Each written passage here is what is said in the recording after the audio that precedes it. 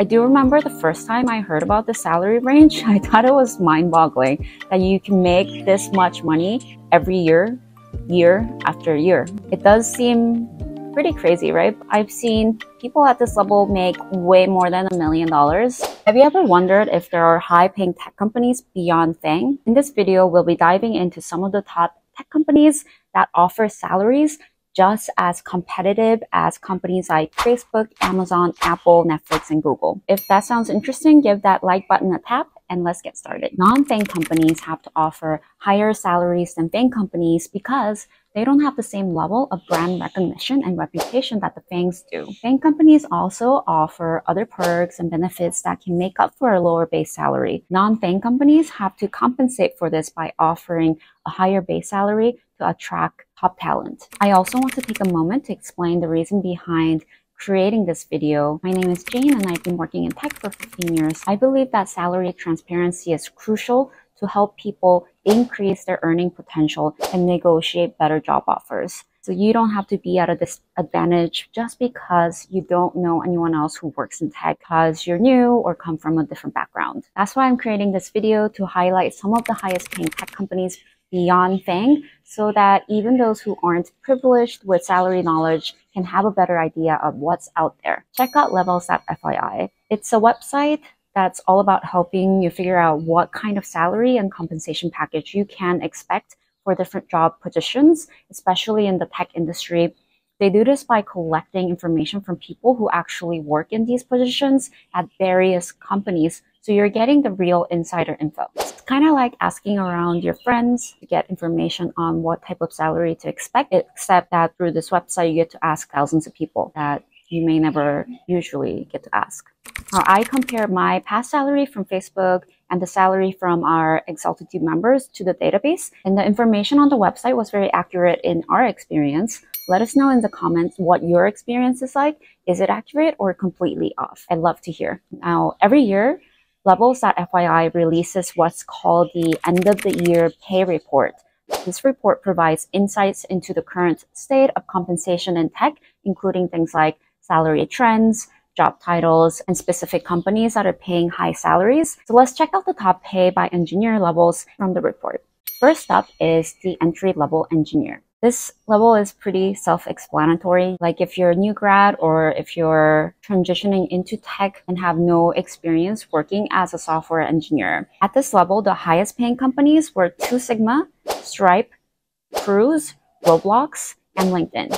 2 Sigma is a New York-based hedge fund that uses artificial intelligence and machine learning to make investment decisions, with a reported average compensation of $274,000. Stripe is a San Francisco-based payments company that provides an easy-to-use platform for businesses to accept payment. At Exaltitude, we've been using Stripe as well, and it's been great. Stripe was thought to be one of the most successful fintech startups in 2022. They offer their entry-level engineers an average compensation of $266,000. But one thing to note here is that the total compensation here includes salary, bonuses, and equity. And if you've been following the news, you would know that Stripe is a private company and they recently cut their valuation to reflect the current market. When I do look up the current average salary for Stripe in 2023, it still does say $246,000, but I would take it with a grain of salt. Cruise is also a private company, so I'm not sure if I would truly count them as the top 3 companies in the entry-level positions, whereas Roblox and LinkedIn are public companies, so their compensation is actually worth the dollar amount stated here. Roblox is an online gaming platform that has gained popularity over the years.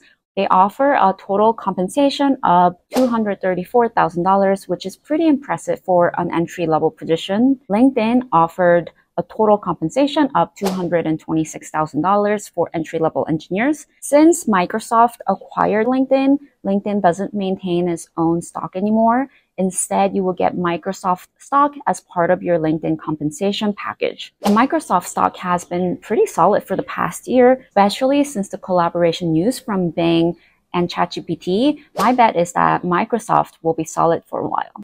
Moving on to engineer level. This level typically has 2 to 5 years of experience. Engineers at this level can develop and own moderate to complex parts of projects, possibly lead a small team or projects. At this level, we see some of the same companies from the entry level. Number 1 is Databricks, then Cruise, Roblox, then tied at Force are Snowflake and 2 Sigma again. Then number 5 is ByteDance. Again, Databricks, Cruise, and 2 Sigma are private companies, and so is ByteDance. But Roblox and Snowflake are public.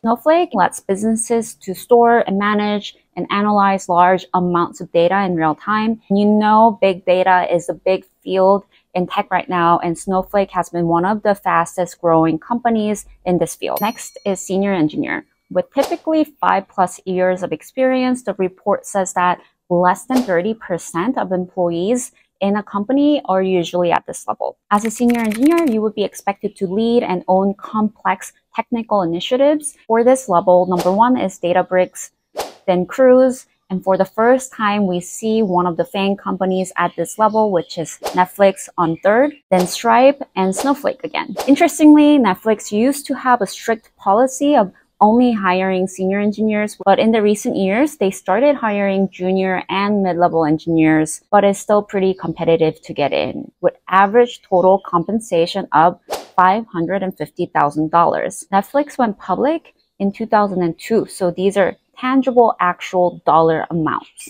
Next is staff engineer.